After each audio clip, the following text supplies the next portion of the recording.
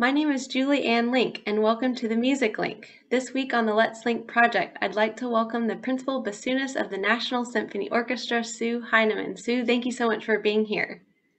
Hi, Julie.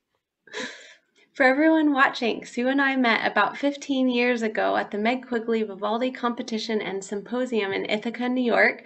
Sue also has a New Zealand residency, and I hope to meet up with her here to go tramping one day. Sue, please share an overview of who you are and what you do as a professional musician. Thanks. Okay, so yeah, the New Zealand thing. Every time I hear that, I'm like, oof. Right now would be a really good time to go back to New Zealand. Yes.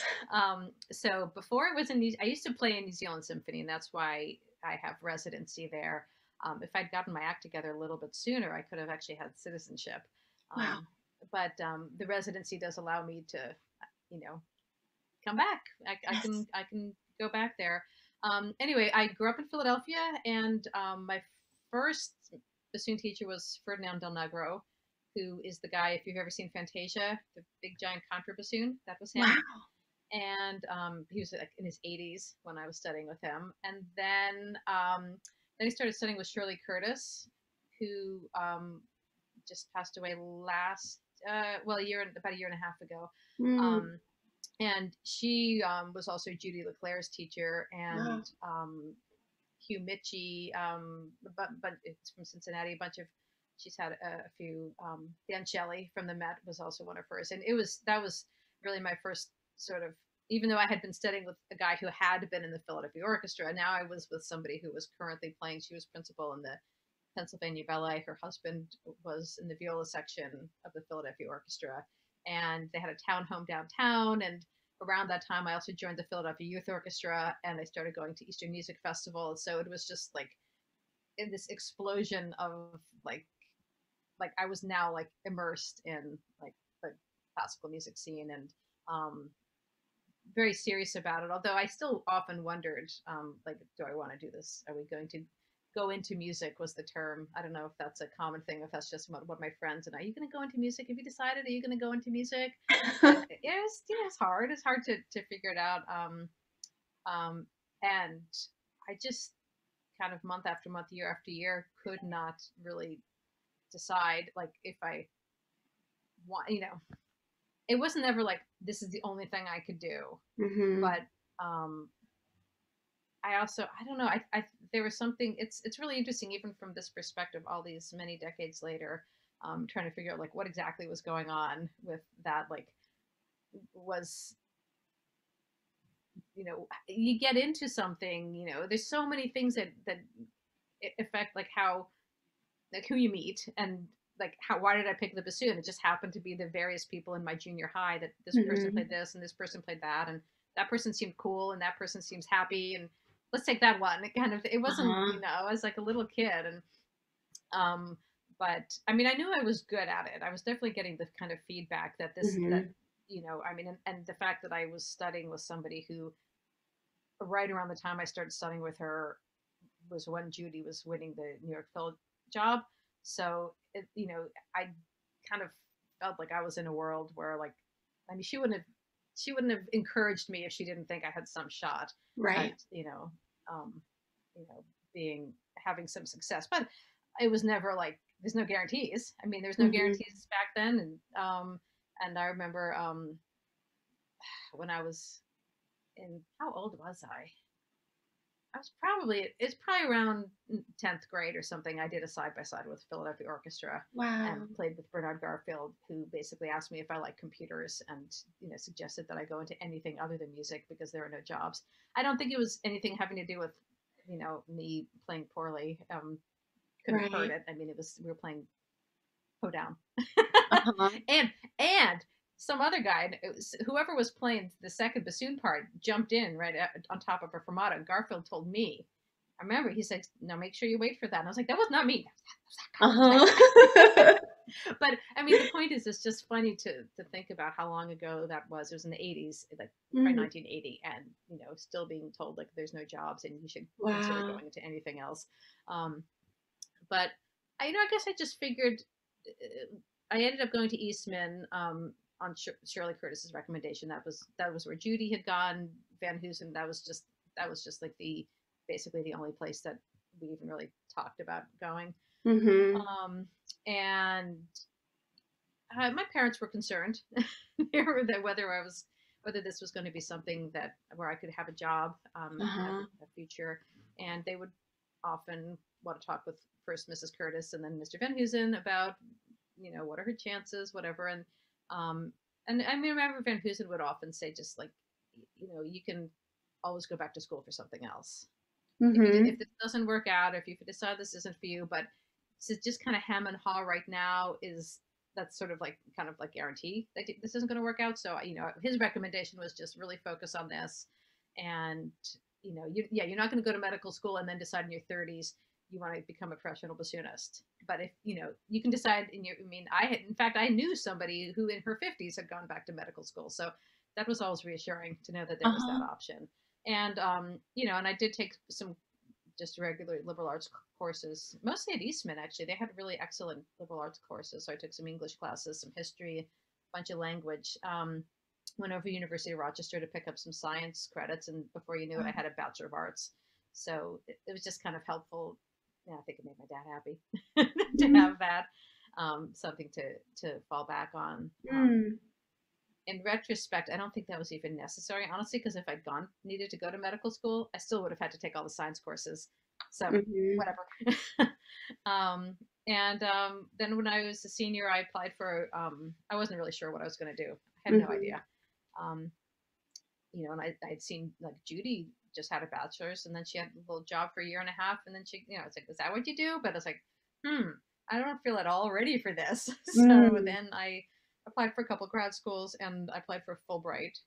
And so I got the Fulbright, and I moved to Austria for a year and studied with Milan Trgovic. And sometimes when he was traveling, I got to study with his teacher, Karl Erberger, which was very cool. Wow. And I mean, it was a tough year in a way for me because it's, again, it's I became this sort of traveler adventurer, but at that time I was really freaked out about like the idea of like moving abroad and Yes. living alone in a foreign country. And I mean, my German was okay, but it wasn't great. And it, I was living in a home, and I rented a room from like an older woman. Like Mm-hmm. it wasn't like we were like chit chatting. I would have. I mean, if I could do it all again, I would like have lived in a dorm situation and just really been around more people. Right. Um, and um, that was before I discovered hiking. So like I'm living in the Alps and I'm not even hiking. It's just so sad. It's so sad. And so then toward the end of the year, I was still like, now what do I do? I have no idea what Uh-huh. to do. So I thought, well, I guess I'll move back to America. Maybe I don't Right. know. Maybe New York would be a good place. So I guess I'll apply for Juilliard. And and several of my friends that I had known coming up through Eastman had now gone to Juilliard, and so it seemed realistic, and I flew back, I took the audition, and so then I moved back to New York, and I lived there for 6 years. Wow. Um, I studied with Judy for a while, and then I also studied with Steve Maxim, which is a kind of really good combination of Maxim was just this whole kind of a different school, like with Mrs. Curtis and Van Heusen and Judy, it was just like so like orchestrally, like how do I mean, I definitely had a sense. I always had a sense like if I want to do this, I want an orchestra job. I wasn't thinking like it never occurred to me to like take music ed or something or like it. I thought there are other things other than playing in an orchestra, but I'll probably do something completely else. I wasn't thinking like maybe I want to get a doctorate and get a university position. That was also just not something that was really on my radar. Mm-hmm. Um, or a chamber music career either. I wanted to play in an orchestra. That was really the thing. There's a cat here. That's what all this motion is. Cat has No. visited. um, now we're stuck. Um, so yeah. So I mean, it was funny because yeah, like Maxim obviously had been principal in the Met, but it was just a very different kind of style of teaching, and Mm-hmm. so it was a really good balance for the Van Heusen, Judy, Shirley kind of block that I got. Um, and um, and then from there I started taking lots of auditions. I joined the Aspen Wind Quintet, so I did have a chamber music thing going and freelancing, and then I was just like, I was like 29. I was like, ugh, you know. Every time I took an audition, and I was doing well at auditions pretty regularly. I was making a lot of finals and not getting the jobs, Mm. and I would realize that I would kind of feel this weird sense of relief when I didn't get it. Mhm. Um, which, I think I just had this idea that I mean I just that I was not that even if I won the job, like I would fail. There's this whole, like, Mm. the more people I talk to about this, the more like imposter syndrome seems to be like a pretty Yes. widespread thing. Somebody recently asked me about what it was, so I sent them the Wikipedia article, and it's like Michelle Obama. Everybody's got it, right? Yes. Um, but yeah, somehow, despite many more approvals than disapprovals, I still had this idea that if I actually win a symphony job, I wouldn't be happy. Like that, I Uh-huh. would be just constantly being berated by the conductor. I don't know where that comes from. That was not I didn't that didn't happen to me in orchestra scoring. I mean, a little bit maybe, like in the Philadelphia Youth Orchestra, we had a conductor who liked to yell at people, but it was kind of Uh-huh. shtick. Uh-huh. He wasn't like really, humiliating people. I don't know, but I mean, the point was, I just started thinking, maybe I really do want to. Maybe it's about time to start studying something else. Uh-huh. So I Mhm. moved to Memphis and then to New Mexico, both times, to join the orchestras. But now I was, instead of being in New York, where I was freelancing and taking the subway and commuting up to New Haven and having a 20-hour week day job so that I could have insurance, Mhm. I had a regional orchestra steady salary with health benefits. Uh-huh. And then I could start taking classes in like biology or something. Wow. So I did that for a little bit. But then that sort of petered out when I realized that this isn't so bad. I'm getting paid to play. I mean, through all of this, I liked playing. I Yes. still always loved playing in the orchestra. It was just more, I think it was just more like this sort of panic, like, well, what am I going to do? Where am I going to end up?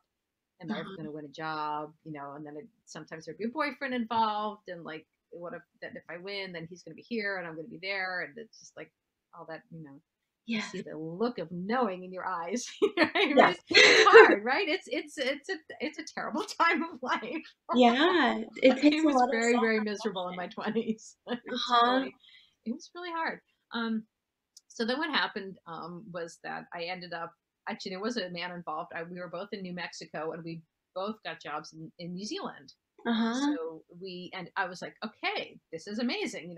After all that sort of, back and forth, I'm going to, like, have this job in a really good orchestra and a beautiful place to live and blah, blah, blah. Well, Uh-huh. then we broke up.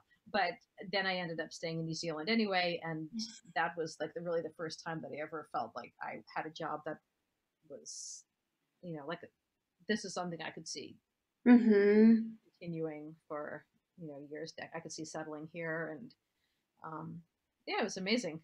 That's a very nice country you got there, especially now. It's so, oh my gosh, it's so frustrating. Um, Mm. for those who aren't aware, that country's open. Their orchestras are playing. Right. So yeah, so I stayed there for a few years, and I kept taking auditions.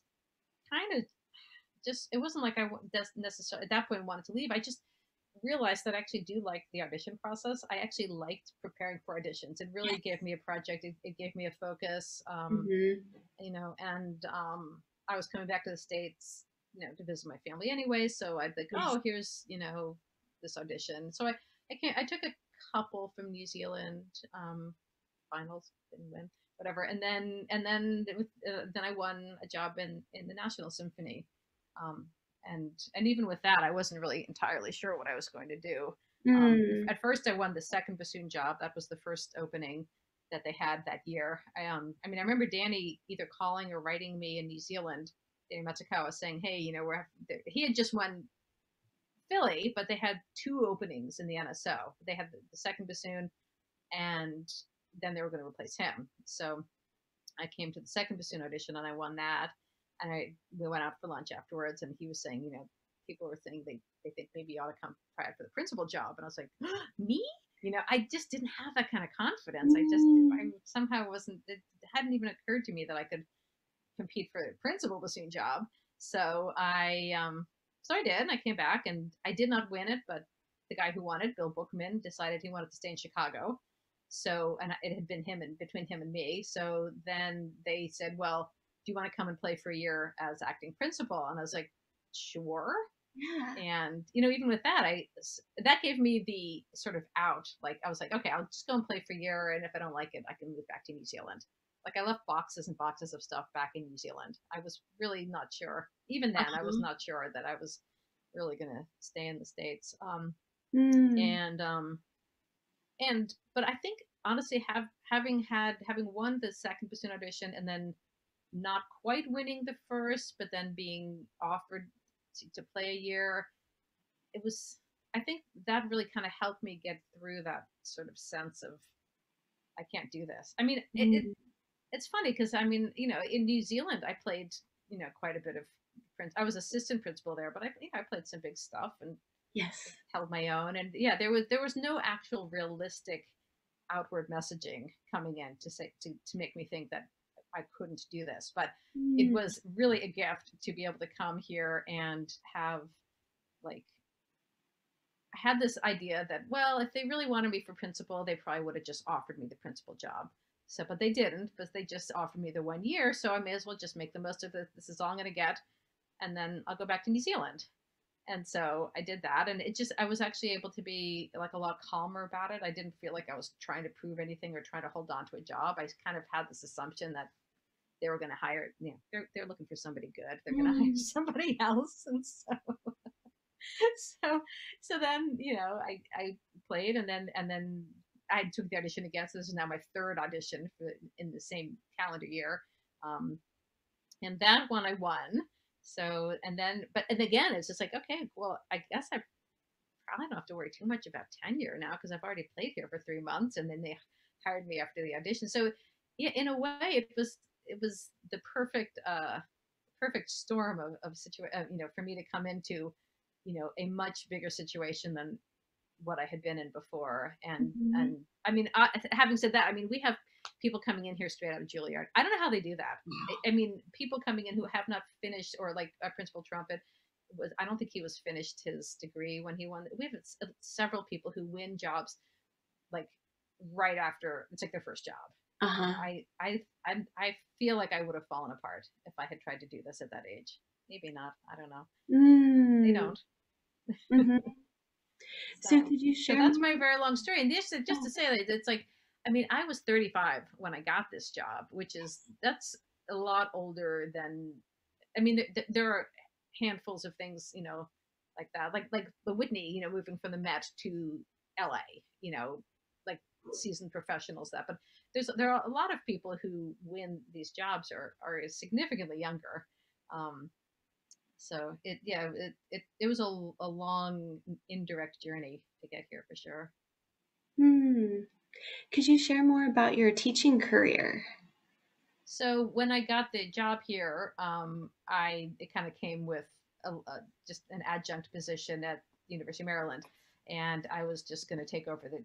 Danny had a couple students, and he said, could you take these? There was another teacher, Linda Harwell, who had been in the NSO for many, many years and had been teaching at UMD for many years, and she was like the main teacher there. And then Danny had a couple, so I took his, and actually one of them ended up leaving me to go back to Linda, making me feel like a really great teacher. But I mean, Linda's awesome and stuff. I don't mean that at all. I mean, she was wonderful, but I was just not that focused on teaching. And what Mm. happened was that I was kind of thinking, I don't think, let's just, I don't need to do this. And then what happened was that Linda decided to move to Texas. So I got this call saying, could you take over the studio?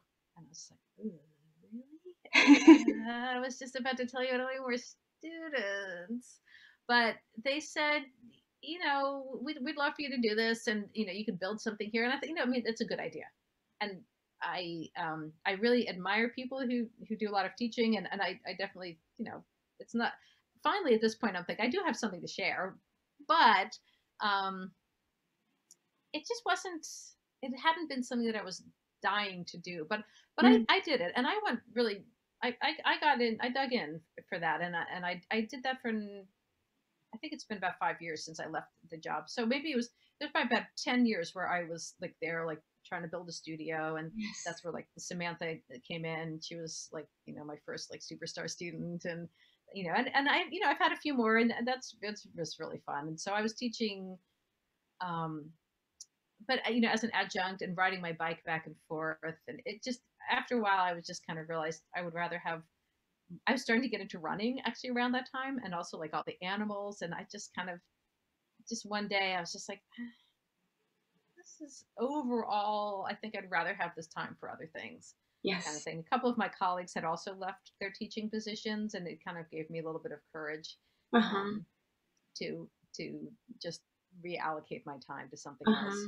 Uh-huh. So I mean, now like if people come to me for one-offs or whatever, I don't have any students at the moment, but occasionally somebody will come and play for me before Yes. auditions, that kind of thing, or master classes, that kind of stuff. But yeah, that Hmm. that was sort of the it was sort of a short-lived teaching career. Hmm. Could you share about your chamber music career?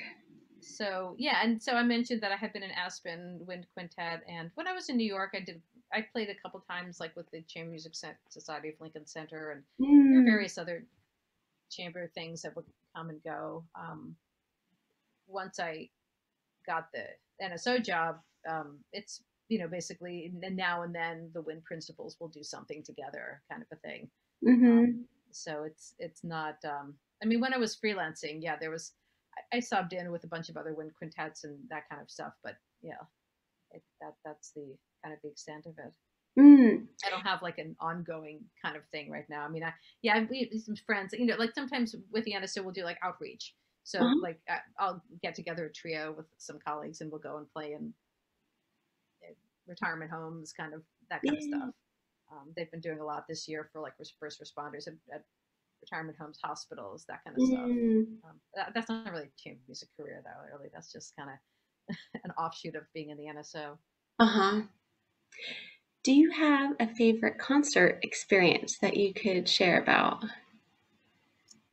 Boy, that is always a tough one. Mm. I wanted to ask you that. Like, yeah, do people? I mean, there's so many. Uh-huh. There's so many, and I mean, there are lots of things that one does not remember, Uh-huh. just because you're doing it week after week, and Right. I can. Yeah, I pass. Yeah. No. Is It's there just like kind an of. orchestral piece that comes to mind, or that was a highlight or that you love playing, or any specific bassoon solo or Oh, I mean, there are all kinds of things. Like the very first opera I ever did was when I was a sophomore at Eastman, and that was wow. Marriage of Figaro. And I had no idea.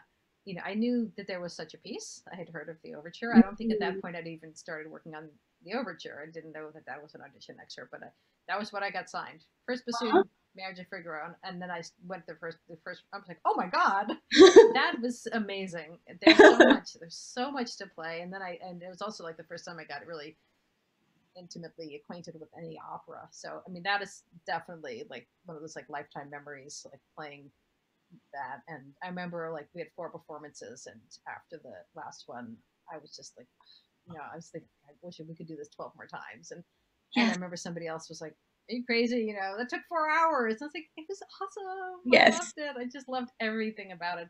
Um, Also, let's see. There's another one that came to mind, which I just forgotten. Um, I do remember. I remember my first Verdi Requiem Yes. was, and I remember that really well because I had just come back from New Zealand. I'd gone to New Zealand for my trial, Uh-huh. for like to play in the orchestra. I was there for 7 weeks actually because I was the only one, and they just gave me this whole big huge amount of time.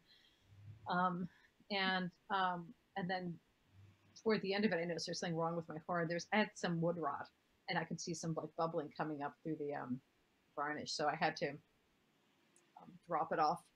I flew back via LA, dropped it off, had it checked out at the repair guys there. I think I ended up sending it to Toronto actually to Shane and Frank at the time, and then I still hadn't sold my 11,000 heckles. So I had to play Verdi on this instrument that I was no longer acquainted to with, and it was very exciting. I mean, that made a big imprint because again, Mm-hmm. it was like I knew that there was such a piece, but I had never really looked into, like, I didn't realize how much there is to play in that. So that Mm. one definitely sticks out. And I also remember playing that again just a few years ago at in Jackson Hole with the Grand Teton. And it was just, I don't know, it was just one of those weeks that just like the orchestra sounded amazing and everything was like really this great vibe. And then after a couple of days of that, then the choir comes in. And you're like, oh man, this was like a great choir too. And it was just like, that was very exciting. It's wonderful. How do you cope with music performance anxiety? Well, I think that story that I told you about with the first year in Washington, it kind of says a lot about kind of how I've dealt with it. I mean, I have never had like horrible performance anxiety. Hmm. She's just getting comfortable here. Aw, um, yeah, I mean, I think in the one hand, yeah, despite having gone on and on about um, the fraud syndrome, whatever, imposter syndrome. right. In terms of actual like getting up and the only time I can in my life I can remember just absolutely being freaked out was Uh-huh. when my very very first little piano recital, and I remember my knees were shaking and I was like trying to like steady my leg on the. I mean, I must have been like 8 years old. I was so scared. um, but I don't remember having. Um, I mean, Mm. I've had some nerves, but it's kind of more like a. For me, it's been more about like that first year in DC that I was describing. So I'm here and I'm playing this job, but I'm kind of thinking I have to do this at the absolute highest level that I Yes. can because I'm playing first person in a major orchestra here, and and obviously I have some skill because I did just almost win both of their auditions, and Yes. I mean I don't mean to sound like I'm just absolutely so self-critical. I mean, I know what I sound like, right? So, Yes.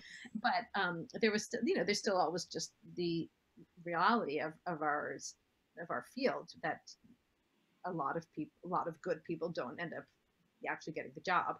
Um, but what I did that first year was just because I thought, well, they're basically stuck with me for this year. They're going to have another audition. I'll do my best. The feedback seemed pretty good, but I also just would literally like, if I ever started feeling like kind of stressed out about it, just like, you can spend this concert being worried, or you can Uh-huh.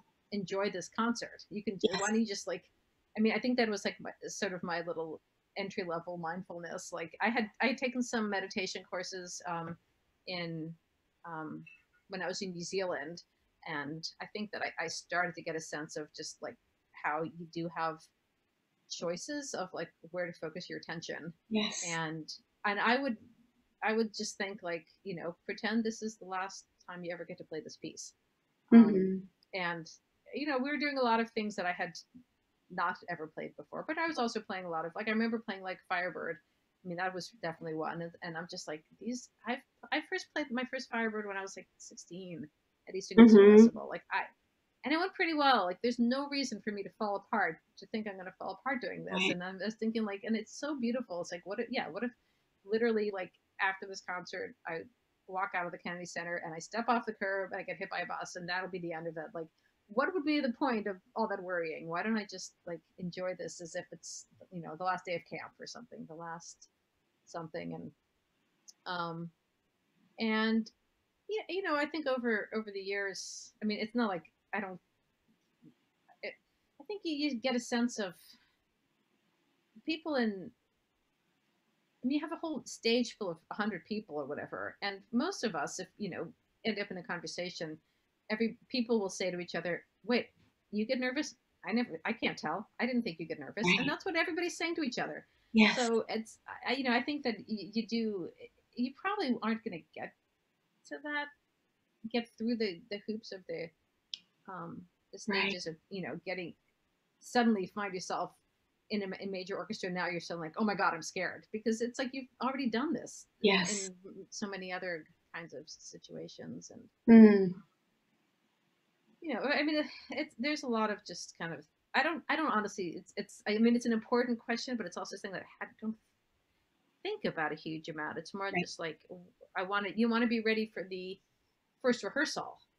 I mean, Right. honestly, that's more the hoop to get through, like during the season. It's like to be ready for that first rehearsal, to Right. know the part, to have the reads ready. Because if I'm still scrambling to find a read, between the first and I want to use the first couple of days of rehearsal to you know figure out which reads are going to be the ones that are going to be there for me. I don't want to I don't want to be like, oh my god, I have nothing. You Yeah. have to commit, and you just like, here I am. This is what I'm doing, and so yeah, and you just, I think you don't. I don't think. I mean, this is, yeah. You're asking a question of somebody who's been doing this professionally for a long time. So you you're not thinking about the audience that much. Mm-hmm. Sometimes it can be helpful. I've heard a lot of people say in these sorts of interviews that they find it helpful to think that, that imagine that there's somebody out in the audience who's like never heard this piece before, who had a really terrible day. And, just actually try to remember like who is out there, and they're Yes. not sitting there to listen to see if you flub the attack of Tchaikovsky's six, Mm-hmm. or if your E is too sharp or too loud or whatever. They're here to hear. You have to kind of get outside of your own, like, I mean, it's not just that we're just one person of 100. We're the bassoonist. It's like, it's like you're not even the oboist. You're like, not that important. So to get like all wrapped up in that, and Uh-huh. just instead to focus on, you know, connecting. Yeah, I just don't think about it that much, really. Mm-hmm.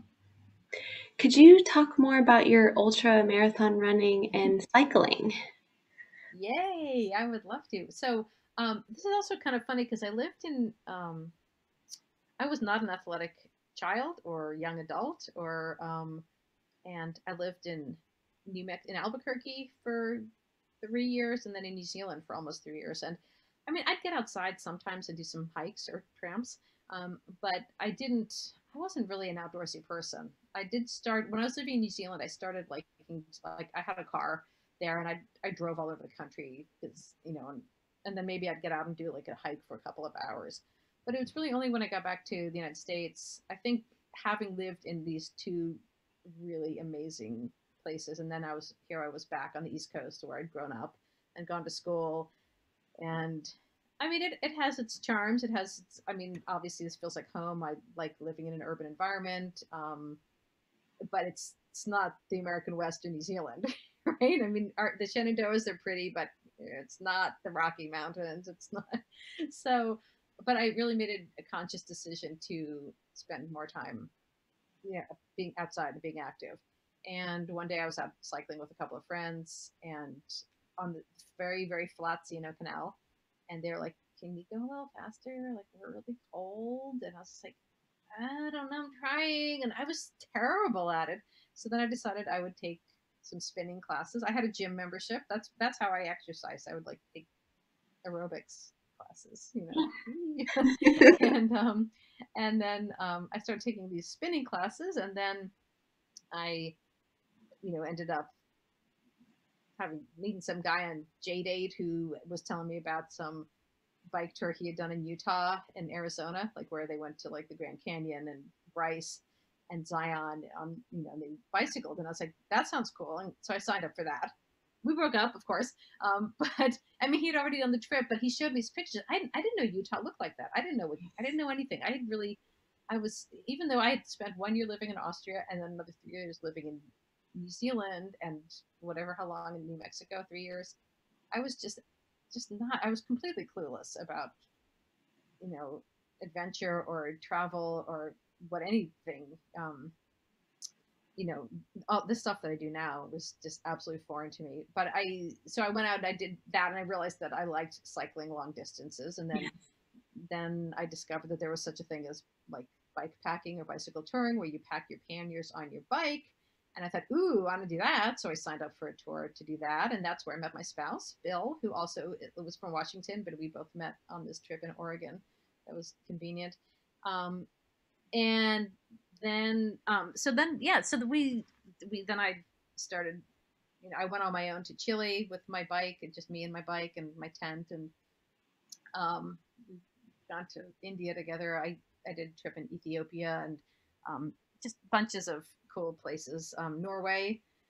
Um, we did a couple of trips in Iceland. Those weren't cycling though, but I just realized once I got back to DC and that I really somehow it just having lived in a place that looked like New Zealand and then coming back and living in Washington, just I just felt super inspired to just get outside and go do things. And yeah, and the running just kind of came up also just kind of sort of happenstance. I was hiking one day out in the Tetons, and some people ran by me, and one person stopped, and she was like, "Oh, we're on a 50K. We're running," and I was just like, "People run," because I was on a 20-mile hike that day, which I thought was pretty badass. I mean, and it's like I wasn't doing it to be a badass. I just wanted to get to that place and back. That's where it was. So it's like I can do a 9-mile hike to this place, but if I can do 20, I can get there.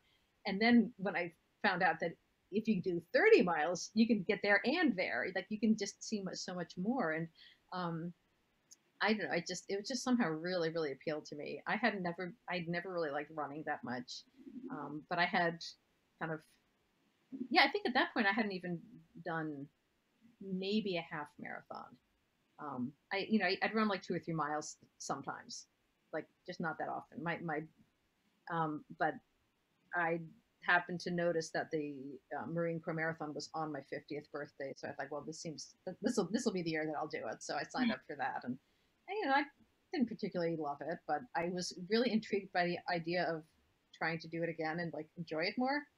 And I mean, I think, and that's where it really came back to like realizing how similar this kind of stuff is to like musical journey. Yes. Like I was out there doing this thing, but I didn't really love it. But I was thinking like, so what is it about this that I don't like, and what don't I like, and or what would make it different, and what's motivating me to do this in the first place, right? Like I think, and then that was 5 years ago. Um, I think yeah, the combination of kind of just being able to be outside for more hours and Mm-hmm. that the fact that I mean, as much as I love cycling, like I'm not a good mountain biker. Like I don't have skills to and again I probably could develop them, but most of my cycling was road riding or if it's backcountry it's still like on Jeep roads or something. Like I can't do single track. But if you're on foot, you can Mm-hmm. really just get deep into it, and that's what I really really loved. So anyway, but what I want to say though, actually, this was how things relate to music because it's there's so many different kind of analogies that come to mind, especially when I'm out, in the long run. And yeah, like part of it is like let's say you have on your calendar like the audition day here, Uh-huh. or and that like the equivalent would be like this is when the race is. I mean, they call it races. It's not, but it's just you have to meet some time cutoffs, but I mean most people aren't racing, right? We're just out there to try to finish.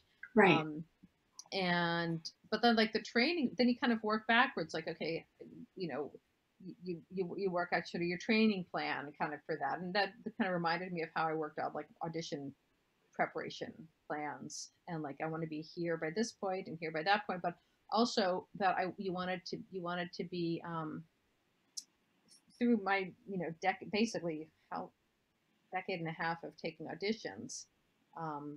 I had become aware of sort of where my brain was like when I was preparing for an audition, like why am I doing this and how do I feel about this, and like I remember somebody saying somewhere along the line, I heard somebody say something about like you want every excerpt to be like your favorite excerpt, and I remember thinking that that's like such the opposite of the way a lot of us feel about them. It's almost like, oh my god, I hope they don't ask this. Oh god, this one. Oh no, not that one. No, not that one. You know, and and I started to realize that like if you're it's not really about the event. It's not about the audition, and it's not about the race for most of us. It can't be. Even if you are very serious about it, you Mm-hmm. have to accept that it might not be your day. It Mm-hmm. just might not be your day. And I mean, I know some. people who are much, much better runners than I am, who are like serious competitive runners. But sometimes you get a DNF and you did not finish. You don't feel well. You just, it's just not working for you that day. And so that kind of brings to mind, then, yeah, like, again, like, why are you doing this? And if you're not enjoying the preparation to it. And I have to say that the pandemic has been actually really amazing for me in that way. Not so much for the bassoon, which I don't play very much these days, but for the running, without any like big trips to plan for, or big races. It's just all about like the day to day. Like, how does this fit into my daily life? And and to enjoy that, to enjoy the process. So like, when I do get out the bassoon, obviously it's not because I have an audition coming up or a concert coming up or because I need to come up with a read for something. It's just like, because this is fun now. And I think that that's kind of a good way to try to like live your life. Just like try to like, I am enjoying this now. I'm definitely becoming a much better runner as a result of it, because like, there's just so much joy and like exploration and curiosity in when I'm out there.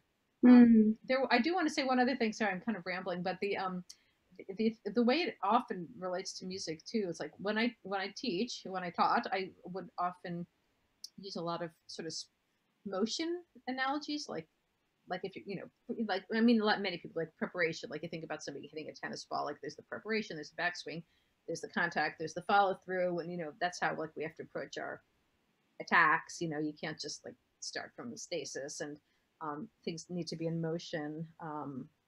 And I also like the whole like, I'm very much enamored with the tabito slash, as channeled by David McGill, like numbering system of counting the inner parts of beats. So instead of going like 1 2 3 4 1 2 3 4 1 2 3 4, you go 1 1 2 3 4 1 2 3 4 1 2 3 4, so that the highest number is the one you're always going toward the beat rather than trailing off from the beat. And I realized that really helped with my cycling and with running too, because like, if I could plan, like I was cycling on some like sandy surfaces, and I kept kind of, I was looking down, or like it's like skiing too. Like, if you look at your tips, your ski or whatever, anything you're driving, you have to look further ahead. And if you can kind of organize your motion toward that with almost like an acceleration toward the next beat. So I think about that a lot. Like, when I'm running, I count steps that way sometimes. And sometimes when I'm practicing, like, I'll just kind of think like, imagine this is like, I'm trying to get through some gnarly technical bit, and I'm thinking like, what if this were like some rocky terrain or running? What would you do? You need to stay upright. I mean, so slow down, kind of smooth into it, figure out a way that you can do this all with good form. When you're practicing, you have the ability to kind of stretch things out and really look at them, but doing them in a gesture, which is the same way as like if you're walking or you're running, or like when I walk with my dog, sometimes I try to just really sort of let her lead. And so if she wants to go fast, I'll go a little faster. If she wants to slow down and sniff, I'll slow down, but I try to do it without ever breaking my stride, just like slowing down gracefully, speeding up. And it's like music. It's like following somebody else's rubato or something. Yes. You really have to be paying attention, and you have to be paying attention while you're in motion. So, I mean, you said yes. So I was going to say, does that make sense? So I guess it kind of makes sense. Just the flow, and with yoga. Yeah. Just having the flow, and also like, I just recently reread Born to Run again, and the guy was like, he's like, if you're having trouble, okay, you want to go, how's it go? Easy, light, fast. So first you go for easy. First you go for easy. And if I ever teach again, this is going to be my thing. First you go for easy. So you want to get the thing play the thing in a way that you can execute it beautifully and easily. And what the way the guy's talking about it in the race or in the ultra marathon or whatever, it's just, if all you can manage is an easy walk, then that's all you got. But you're moving. So if all you can do is play this a quarter note equals 1, but do it with, and then the next thing you want to look for is light. So, so maybe can you now like, maybe pick up your feet a little bit, but just keep it easy, but keep some more flow. And I think like that's like, how does that translate on what we do? Like maybe a little bit more support, just with a little bit less effort. I mean, and only then are you allowed to start moving faster, right? Um, because it's so easy for us to just try to do something, whatever. But if I would always say, only play something at the speed where you can make it make sense and have poise and have good sound production and be beautiful. And if you can only do those 2 bars at a tenth of the tempo, that's where the work is going to happen. You get that easy light. Now you got everything. Hmm. So I do think about that a lot. Hmm. With your running and cycling, did you find your lungs and your capacity and strength and body change your bassoon playing? No, not really, actually. I mean, it would seem like it would make sense. But I mean, I don't have like pains and stuff. What, um, but I didn't really have a huge amount of problems with that before, anyway.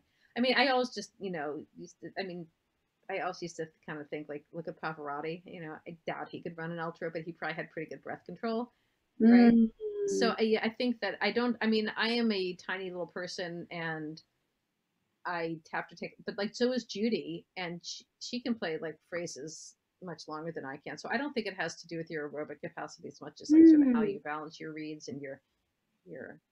I mean, maybe she just has a giant lung capacity, or maybe there was edits on her recordings. I'm just listening to that, going like, how did she do that all in one breath? I can't do that.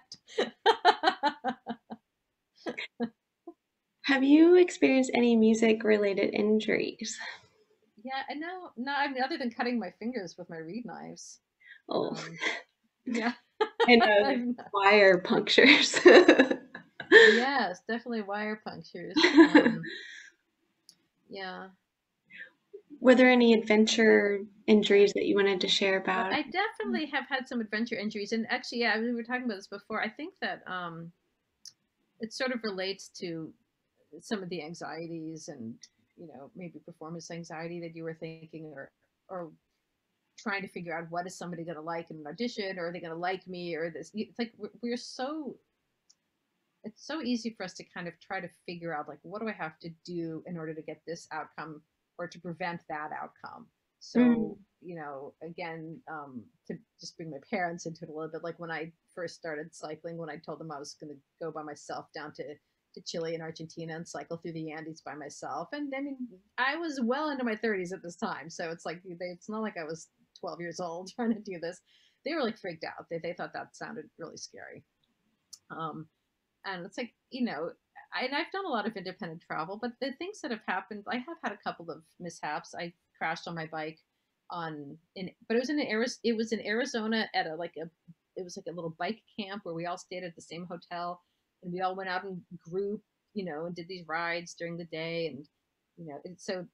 And then I was like scuba diving, and at one point, and then a different trip, and um, something weird happened. I don't know. I just ended up passing out and ended up in the hospital. But also, it was something that was very well organized, Uh-huh. with a group of people. And so, I mean, nothing bad ever happened to me on these solo trips that I did, which doesn't mean that they couldn't, or that something god awful might not happen. But that's not the things that anybody predicted.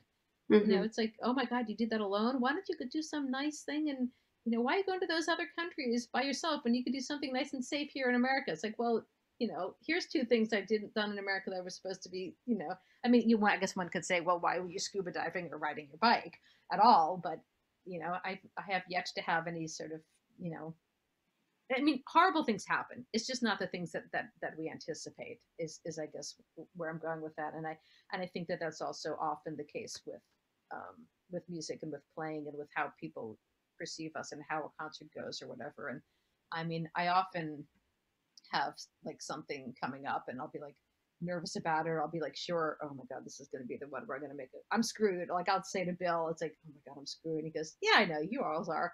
And it's always fine. I mean, he's heard this so many times over the years. Like it'll be like, Sunday night, Monday night, first rehearsals Tuesday morning, and I'm like, oh my god, no, I'm not prepared. And he goes, yeah, I know you're not.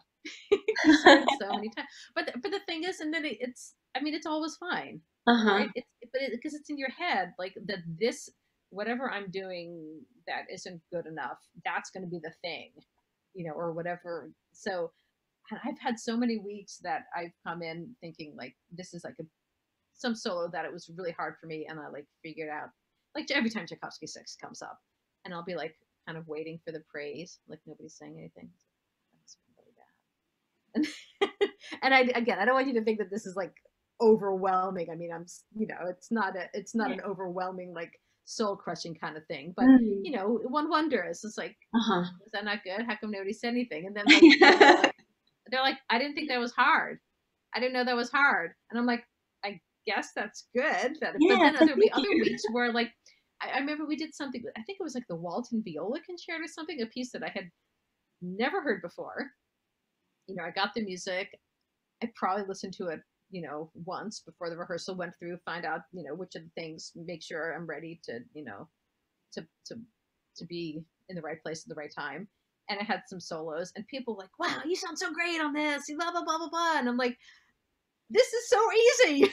Like, where were you Tchaikovsky 6 week? Yeah. So people, it's like we get these things into our heads that Uh-huh. that that it's this is that this means that, or something, that this has this danger, or that this has is going to get this kind of response from people, or that people aren't, they're not going to like them, something like that, and it's we're often just, I mean, I think the lesson to learn from that isn't just to blow it all off, but it's just to just kind of stay focused on what you know is good, take the advice from people that you trust, and you somehow know, or try to remember the times in your life when you were absolutely sure that something was going to get this kind of reaction, and it didn't. And often it's the when you think it's going to get a bad reaction and it doesn't, and you're like, god, I spent all this time like panicking and worried about that wasn't going to be good enough, and nobody was even paying any attention to that. They're all listening to that guy over there or whatever. Mhm. Been pretty lucky with the with both the performance and the I mean, I fall. I mean, if you can see my knees right now, I still fall all the time, all the time on the rocks, and I still screw up all the time on the bassoon, but it's okay, it's okay. It happens to all of us. Hmm. Who do you think I should interview next? Wow, so many interesting people. I actually, so I was telling you, in our pre-interview, I was listening to Bassoons Without Borders last week, and it was really nice to hear Celeste Marie Roy talking and playing. So she was somebody that I go back, way back. We were at like BUTI together in 1983, I think. She's principal in Suisse Romande, and very very cool person, and she had a lot of really interesting things to say. Nadina is nothing if not interesting. Mhm. Nadina Jackson, Yeah, wonderful. She knows definitely. about it. Stefan, I mean, all these people. Yeah. Mm. Chris Millard. Mm. Yeah. Yeah, so many good people. And Well, it's thank so you. and so interesting in such different ways, like different ways of talking about things. Yeah, it I was is telling really you, I was fascinating. listening to your Barry Stees the Q&A a couple of weeks ago, and it was so interesting to hear sort of, I mean, because in a lot of ways we have a lot in common, and we're both running, and we're both like in these orchestral jobs, same generation, but still to hear, we our approaches are very different, so it's Mm. interesting. Yeah, yeah, I'm loving too hearing all the different paths and journeys and interests and hobbies, and it is really fascinating how we're all in this, same bassoon community, but all quite unique. Hmm. Yeah. So thank you so much for your time today. I Yeah, really appreciate the opportunity to interview you and just hear more about your life and career as a professional musician. yeah, it's really nice to connect with you again. For everyone tuning in, keep an eye out for new videos with great bassoon guests every Thursday Central Standard Time. On the Let's Link project, every guest interviewed here is hosting a free online panel discussion via Zoom the following Sunday, Central Standard Time, and you can register for Sue's session on the Music Link website. Please like, comment, and share any questions or feedback in the section below, and subscribe to this channel for new video notifications each week. Check out the Instagram and Facebook pages for more updates too. The Music Link is a New Zealand-based online resource for people to share, learn, and connect. Thank you for watching, and I'll see y'all in the next video.